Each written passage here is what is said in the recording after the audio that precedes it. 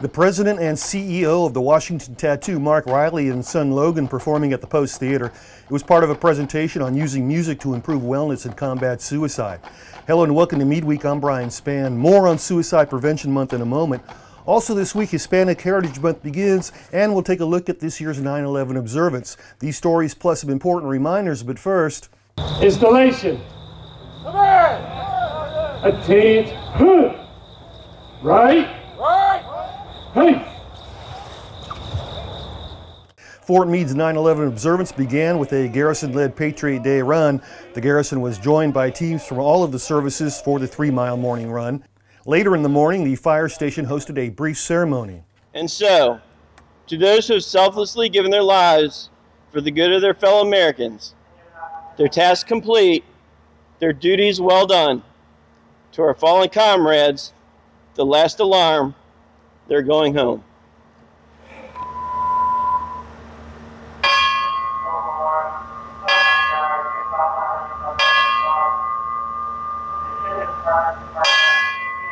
Fort Meade Garrison Commander Colonel Yolanda Gore opened the ceremony by recognizing Fort Meade's emergency services personnel.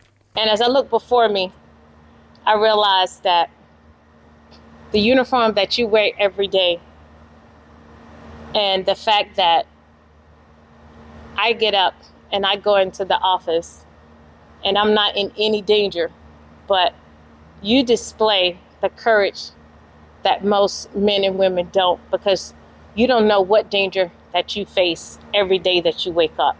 The ceremony concluded with the reciting of prayers for all emergency services personnel.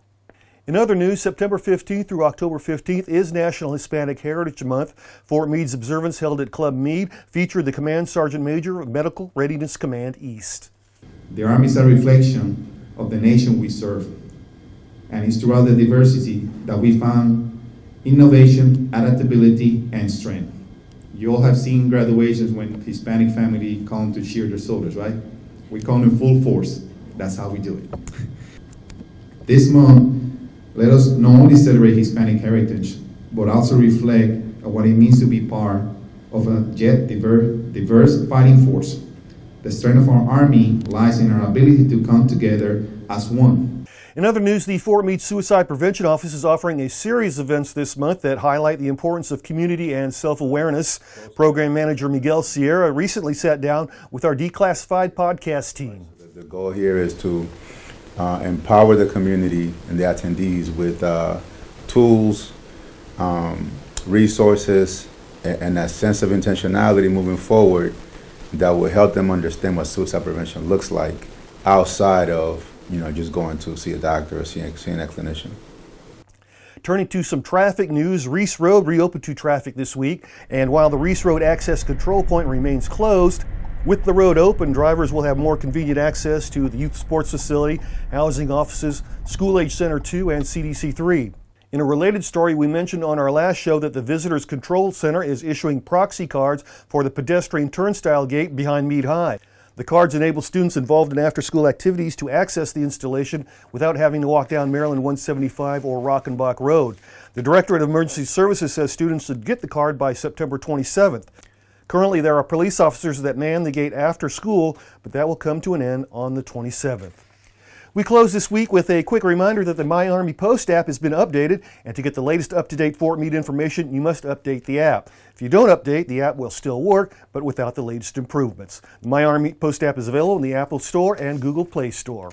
And that's Meade Week for this week. I'm Brian Spann. For everyone at Meade TV and the Fort Meade Public Affairs Office, have a great weekend and a great Meade Week. September is National Insider Threat Awareness Month, and given the current security challenges, I think this year's theme of deter, detect, and mitigate is a great choice.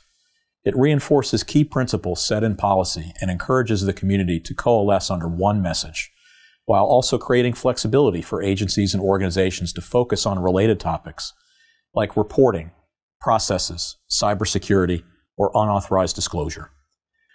As the nation's premier provider of integrated security services, DCSA secures the trustworthiness of the United States government workforce, with continuous vetting of insiders and the entities that employ them.